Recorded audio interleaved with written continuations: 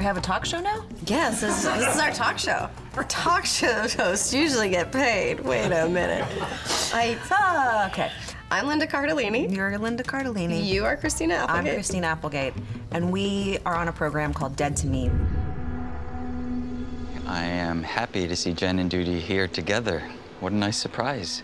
Thank you. Surprise! I play Judy, and you play Jen. Jen, and we are best friends. And quite the comedy duo. That's right. That's right. Can I give you a hug? No. Do you think we should describe it as a comedy? Well, it's kind of like a darky drama. There's a lot of reason. Drama there's for a the lot comedy of trauma that has happened. Drama. It's a traumedy. It's a traumedy. Yes. Just can't imagine what you're going through.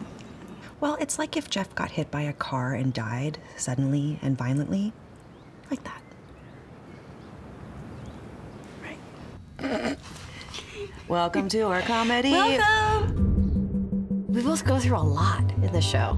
Yeah, Jen's drowning, and this person that she wants nothing to do with etches kind of in and gives her like some repose, gives her a deep breath that she can finally have. I am not broken. I am not broken. Judy's very complex. She's a lover, and she's a giver. And all she wants to do is make you happy. That makes me very uncomfortable. I know. But now you play Jen, and she has a lot of grief.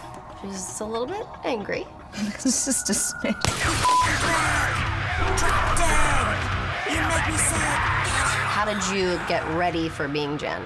For me, I didn't have a big plan because she's someone who does react almost like an animal. How dare you! She doesn't know why she's reacting the way she's reacting. I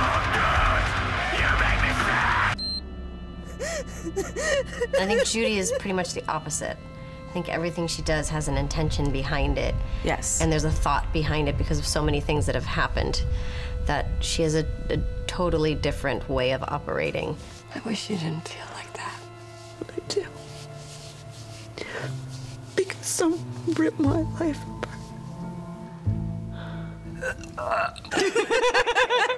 We're like in a pool of our own despair most Right, I of the would turn time. to you with tears and be like, "This is funny, and then right?" Liz would be like, "That was so funny, you guys," and we're like, "What?" I couldn't have done this shoot with if I didn't have you. Like, right back at you. It's really nice. We do love each other. I'm getting misty-eyed. This is good. You want us to cry, right? Okay, so let's talk about other people in the show. Like, talk them? Well, not on camera, right? James Marsden is also in the show. He plays a character, a special part of our lives. Yes. Is everything all right out there? Ed Asner plays a special part of our lives. Maybe I am crazy. You are crazy.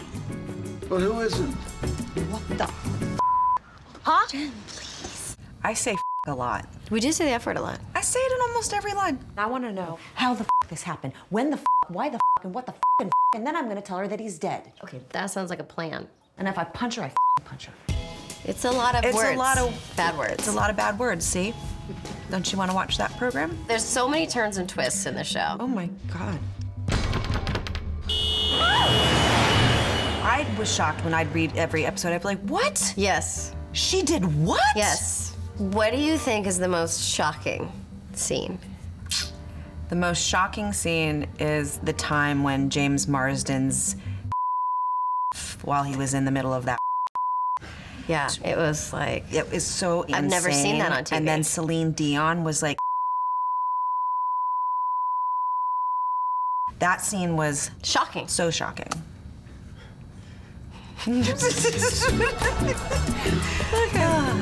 Please watch it. That's desperate. Watch it if you feel. I mean, yeah. if you feel like it. Binge it if you want. If you want, I think you should.